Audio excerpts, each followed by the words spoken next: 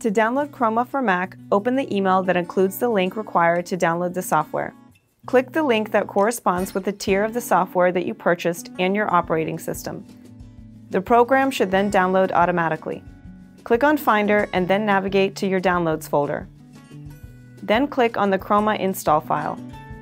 Follow the setup instructions. Then select the hard drive to install the program to and click Continue. Click Install to confirm. The program will now install on your computer. After the installation is complete, click on Close.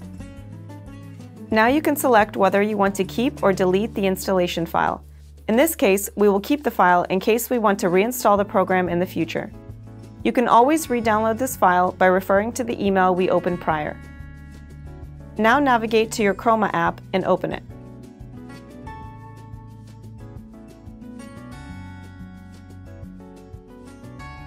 A window will appear for you to activate your copy of the software. Input your name, name of your company, phone number, and email address.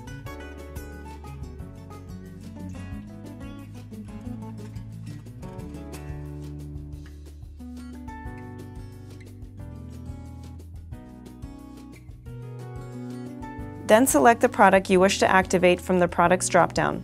In this case, we will select Chroma Luxe. Now you will need to input the serial number that was provided to you when you bought the software. Make sure to include dashes in between the groups of characters.